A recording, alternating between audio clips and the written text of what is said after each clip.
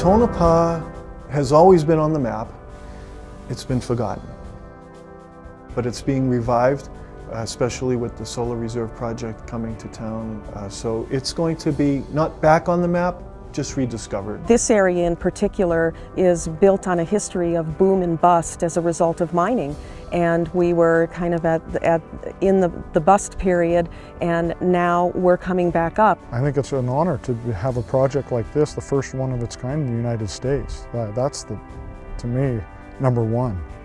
Though all the eyes are looking at this project here in Tonopah, Nevada. For the people of the area and Nevada to be associated to this high-tech, leading edge, sort of next generation of energy provider, I think it's good for everybody.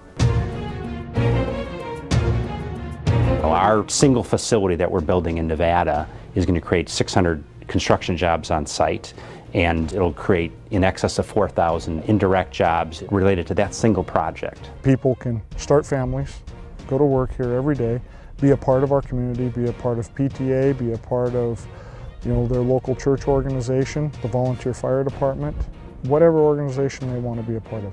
That's what makes a community. Having them here, they bring absolute business, they bring traffic. They did everything, in my opinion, right, perfect, which allowed this project to start ahead of a lot of others.